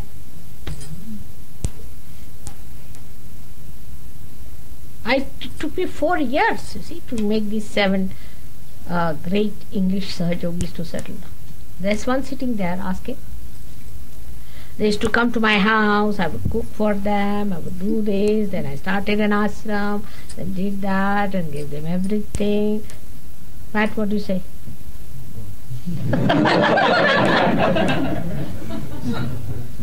Where is Maureen? Is she here? She'll say the same. So, in the beginning, you have to do that. I told Gregor very recently, see, with Germans, he went and he just told them off, see, and Hugo was Hugo was upset that because Gregor said something, they all ran away. So of course I took the side of Gregor, I didn't want to let him down. But I said that, all right, if such runaways are there, what can you do? With Germans, I don't have much hopes. I have great hopes from English.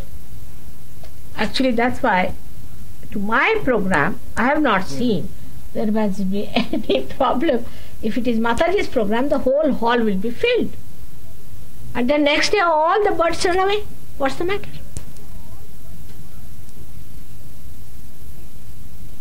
So, we have to use, first of all, very gentle methods. Very, very gentle. That's a style your mother has. When you came first to me, how did I talk to you? Did I say all these things to you? If I had said as an Englishman, you see, you could be sarcastic, you would have gone away next day. But today I can say it because you know that is there. Because no more Englishman exists there, it's finished now, you are a such yogi. And you would like to improve yourself. So if I say anything, you wouldn't mind, isn't it? That's what it is. So, one should not do both the things. First, just love, affection, give them food to eat, vibrated food, vibrated salt, this, that. Try to look after them, even physical side. Then gradually you have to tell them. They say, I don't feel vibrations. You see, you feel left Muladhara. What does that mean? So how to tell you, very difficult, it's a funny thing. But you better grow a little bit, then we'll tell you. You see, keep the curiosity on. But left Muladhara is a dangerous thing. It's a very bad thing to happen to anyone. Left Muladhara. And on top of that, now you are catching on left Swadhisthana. So what is that? It's another one. It's very difficult. See, now, among yourselves you should say, what to do with this left Muladhara? Alright, let us see. Let us see the mantra ourselves. You form a group yourself and show complete attention to him. That you are concerned. Now, where is it? Oh, it's on the... Talk in the third person. Where is the Kundalini now? On the left navi. Now, immediately you will go and ask, are you all right with your wife? Finished. Why should you ask? Asking is a common thing. Like one fellow came and asked me, Mother, what's wrong with these people? They are all saying, what's wrong with your father? I said, really? Nothing wrong with your father. No, Mother, there is problem between me and him, but I would not like to discuss it openly. I said, correct, all right, but they should not say. They are, see, they know everything, that's what they're telling. But you better know also about it. Like that I talk to you. But you need not say, what about your father? I've seen people when they gave realization, suddenly they'll ask a question like that. No. Say, no, the Kundalini, just talk on Kundalini. It's not here, it has to move, it has to go, it has to do. Then you come down, gradually. Alright? We have to be tricky people, Shri Krishna.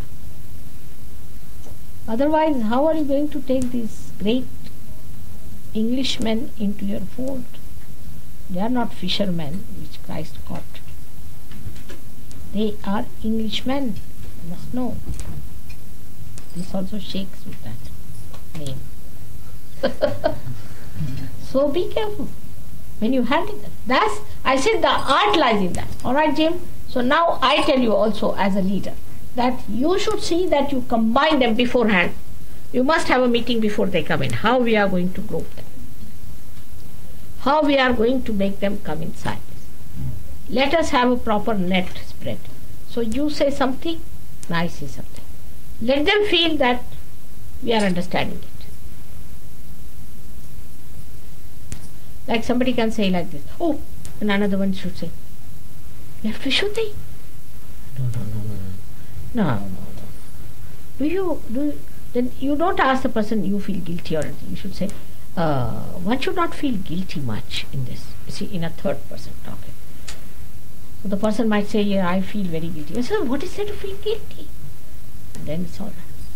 But if you just say, you feel guilty, he said, yes, I will. People are very funny, I must say. Like in San Francisco, they said that we want to destroy ourselves. Why do you want to save us? Now what do you say after that? I said, all right, I'm sorry. People are very queer all over it. They have become strange people, all possessed, all upside down. See, like I feel two belts are moving. One is moving upward, one is moving downward with a great tremendous speed. We are on this one which is going upward. We have to pull out people from the other belt. See, they are moving together, trying to pull them. But what is happening? They are moving downward, we are moving upward. So what we have to do is to somehow or other station ourselves in such a way that they feel we are stationary and we pull them.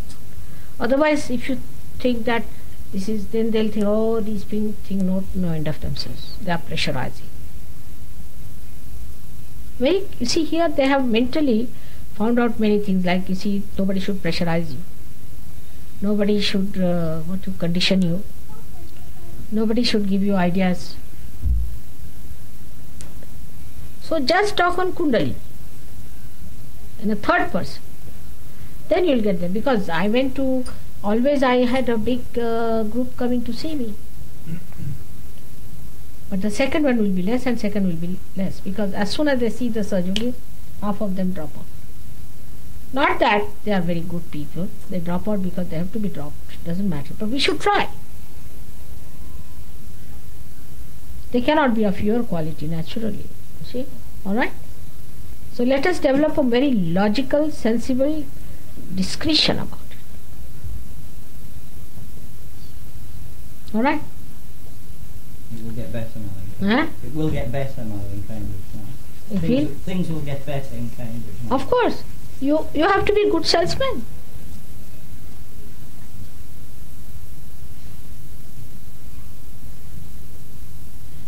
There are first few words like this. You must say, thank you, sir. Of course. Of course. They say, is it so? Of course it is so. Or something. Of course in a good way. They'll say, can you get me what? Of course, why not? Like that. Anything like that, if you say positiveness of yours, they will be happy. Alright? So now what is another problem? Now you please see that you go somewhere and work it out. Cambridge must grow. Cambridge must grow. It's very important.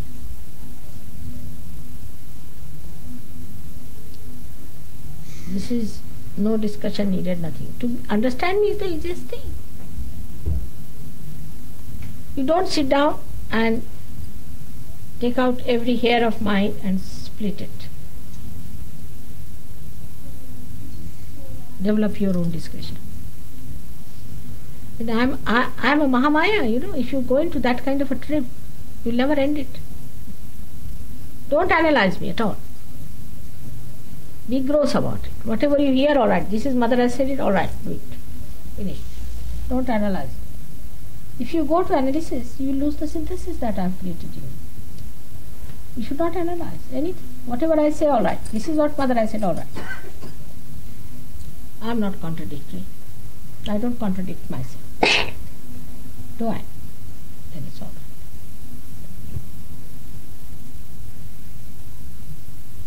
But listen to my lecture, every word and word. If you try to split it, you'll be nowhere. You cannot. They are mantras. Every word is a mantra. Whatever I say is a mantra. In fact, I won't use a particular word at a particular time. It doesn't fit into that mantra. Even my movements, the whole universe moves with this. You know that very well. So everything has a great meaning. So you just don't go try to split me and to understand me intelligently. You cannot. Nobody can understand. I have no intelligence to such an extent that I am beyond your intelligence. I am beyond you. So don't try to split me into words, into things. That's not, you cannot do it. Just whatever I've said it, take it, put it down. Alright? Now, any other problem, any other thing you have, you tell me. Yes, doctor?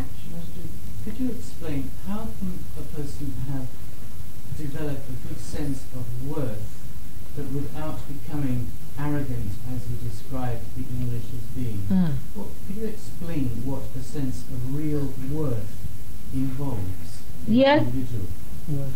Words. Word. Now let's see from where the word comes.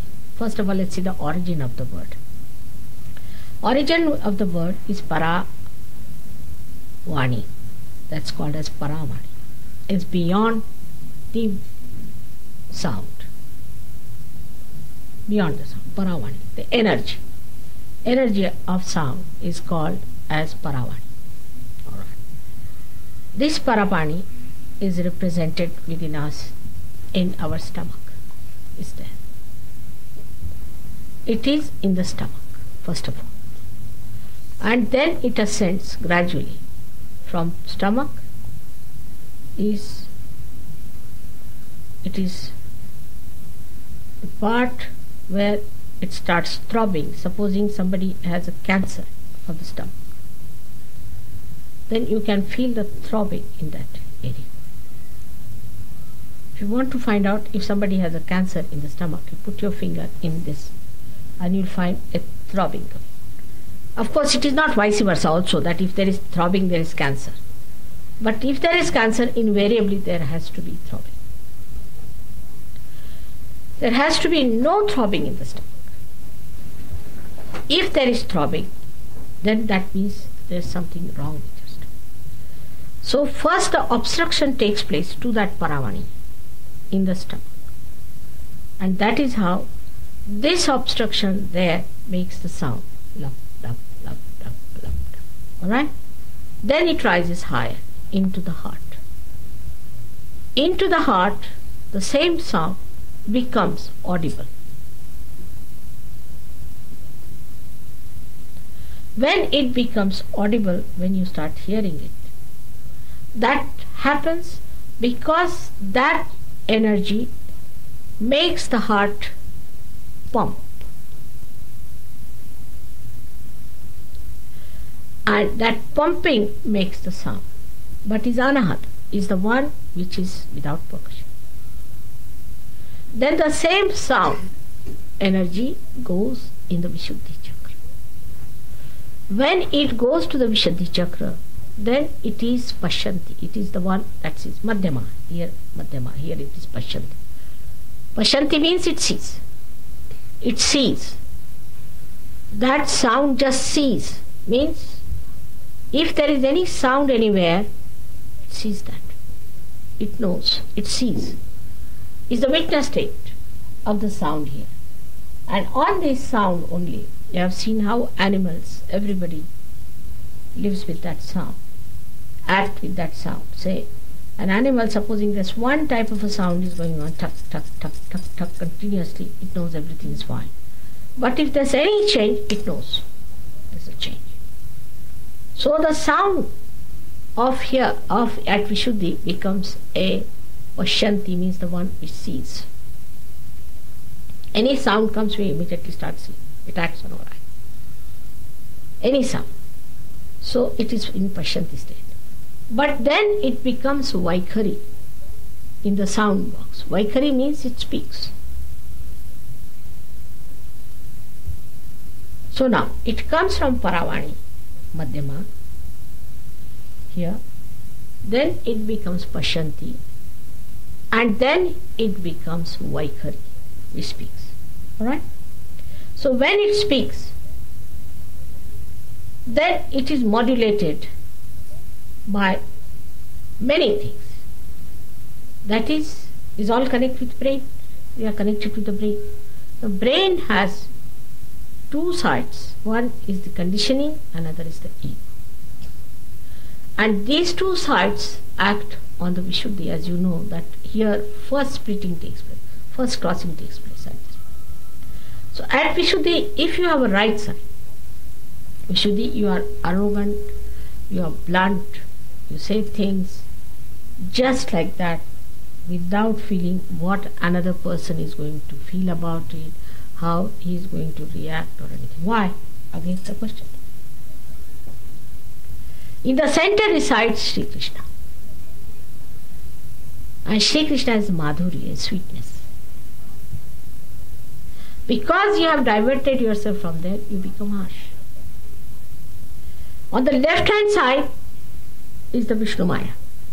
Is the power, where right side is Vithala, like in they say in the figures of speech, in what we use in the moods of Sanskrit language, they'll say that when you have to describe the Veera Rasa, the one of war, if you have to describe the war, you have to now these are the things, the Vithala, as you say here. This see, is the side that you just in and also Indian languages or even Sanskrit language is like we'll say we have to hit some thokni, hit somebody, takkar, all these words we use. So the language, it's phonetic as well as expressive. So what happens that on the right side you become now, speak like that. Alright. Now left side is Vishnu Maya. Vishnu Maya is the one, is the accumulation of the clouds. And when they rub, you get the Vishnu Maya, is the electrical. So it comes like an electrical thing. So that's what you call the sarcasm.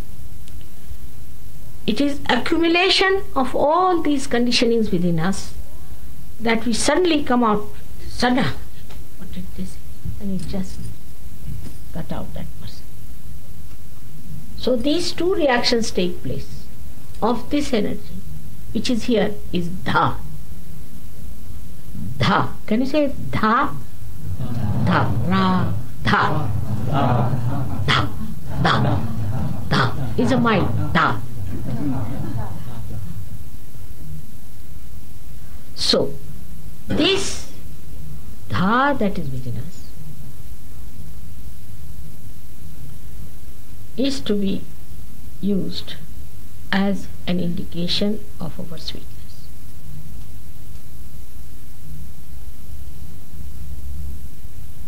Gentleness.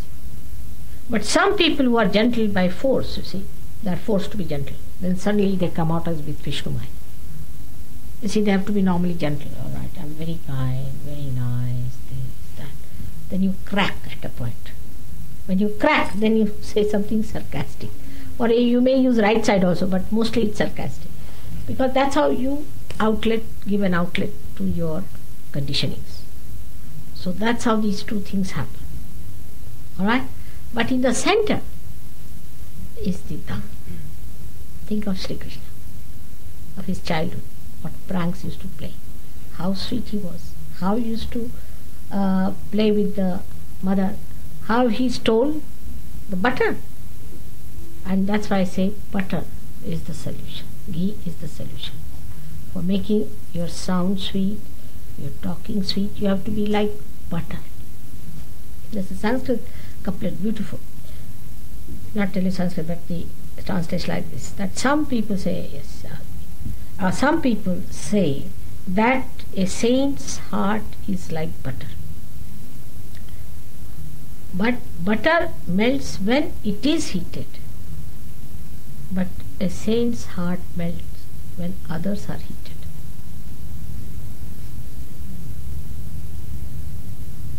So you are saints.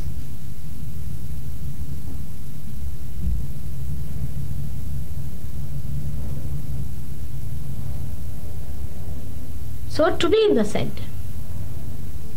Yeah. That's the best way.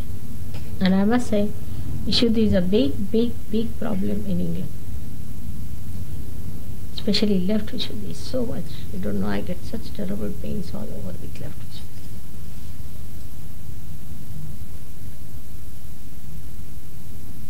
So one should talk very sweetly.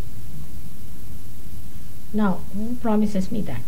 Let me see the hands. You are promising me, alright? You are promising Adi Shakti, remember that. Be careful. Right hand. Better put up right hand.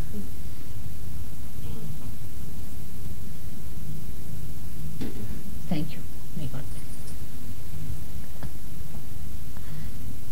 bless. Alright?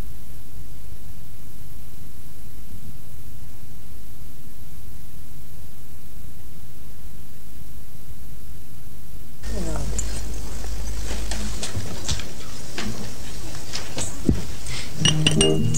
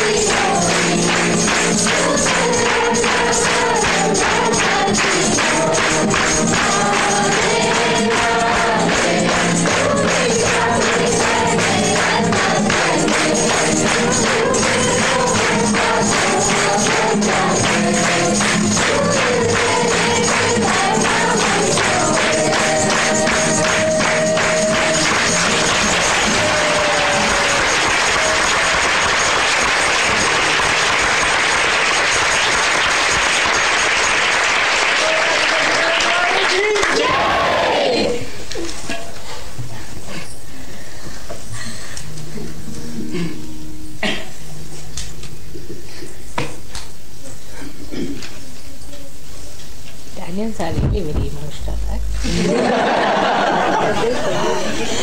Sì, Mataji dice che gli italiani sono veramente molto emozionali. Too much.